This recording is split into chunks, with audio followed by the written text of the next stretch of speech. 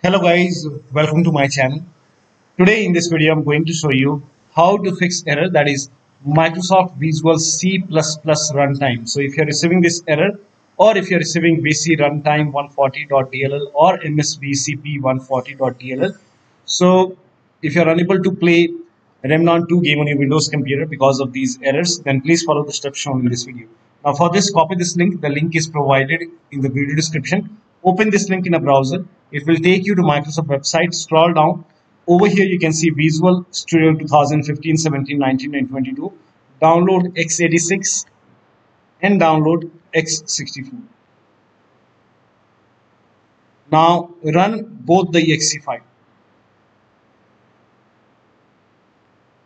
Now if you see the repair option, click on repair. If you see the install option, click on install. So you might see install. So if you see install, click on install. If you see repair, click on repair.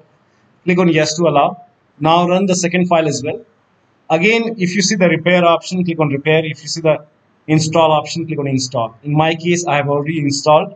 So once both the files are installed, you can restart your computer. Make sure that you restart your computer, and after the system restart, launch the game, and you should not receive these errors when launching or playing the game. So that'll be all. Thank you so much for your time, and please like this video and subscribe to my channel.